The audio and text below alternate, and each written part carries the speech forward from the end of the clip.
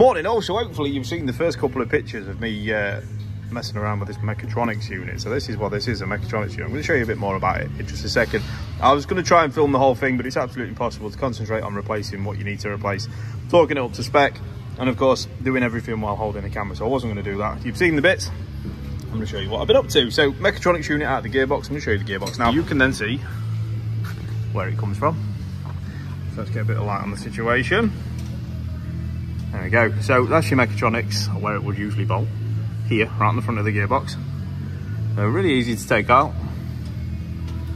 And then back to the bits we've changed. So the control module is the bit that fails on this, and that is just at the back, to the bottom in there.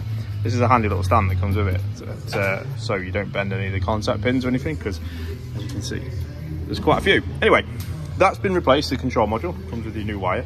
The contact board, again, that's been replaced, and this is your pins. So what we're going to do is just double check that nothing's bent, which is not, it's fit on nicely. And these get torqued up. It's about 2 Newton meters, about reading the specs, and then a couple of degrees, and that's done. So they do get torqued up in a set order, guys. Don't just bang them in and hope for the best, because the contact plate needs to go down completely flat. So that being said, I'm going to put the Mechatronics back on the car now.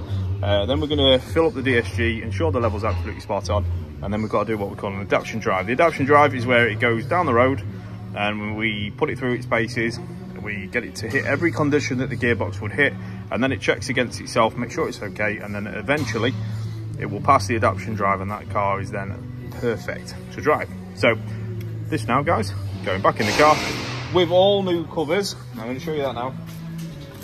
So you get a new cover there, and all new seals, nuts and bolts and all that good stuff. So that being said, guys, thanks for coming along for this little one, just a bit of an insight of a DSG Mechatronics unit. Take care, and I will see you again very, very soon.